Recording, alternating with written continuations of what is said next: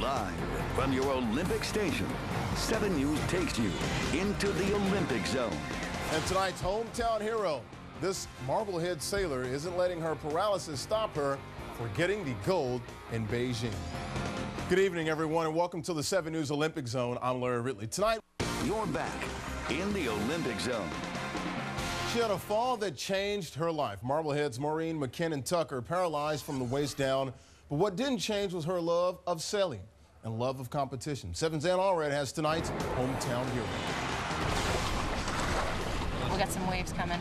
If you're talking about drive, talking about perseverance, then you're talking about Maureen McKinnon-Tucker of Marblehead. All right, I'm gonna have to tack again.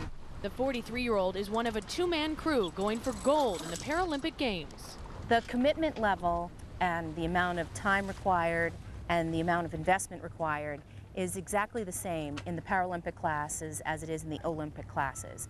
We also sail in the exact same venue when we're in Beijing, China. We just sail at different times. Maureen's road to the Olympics took a detour 13 years ago. In 1995, I tripped and fell off an ocean retaining wall, and it happened to be very low tide. So I went over the wall and down, landed in a sitting position like this, and just instantly broke my back. One of those freak accidents, and I was instantly paralyzed from the waist down. But that didn't keep her down for long. Put my wheelchair on the dock, I got aboard the boat, and I was crew, just like everybody else. I knew I could sail again when I tried out the sonar boat. The sonar boat is made so that it's fairly easy for a person with a disability to get around on.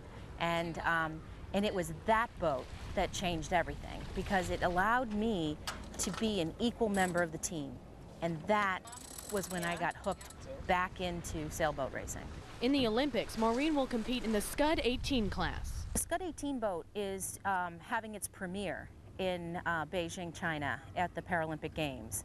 It is a two-person skiff design. A skiff boat meaning that it is a boat that planes and does not have a fixed keel. Maureen's sailing career is definitely all in the family. Husband Dan Tucker is her coach, and her two young children are her biggest fans. I think my kids are really quite proud of me, and the little one likes to say, "Kick butt, Mommy." Maureen also teaches sailing to the disabled at Pierce Park Sailing Club in East Boston. For the Olympic Zone, I'm Ann Allred, 7 News. And yes, the Paralympic Games get underway September 6th in China. The sailing competitions, they take place in Qingdao, about 350 miles south of Beijing. Kick butt.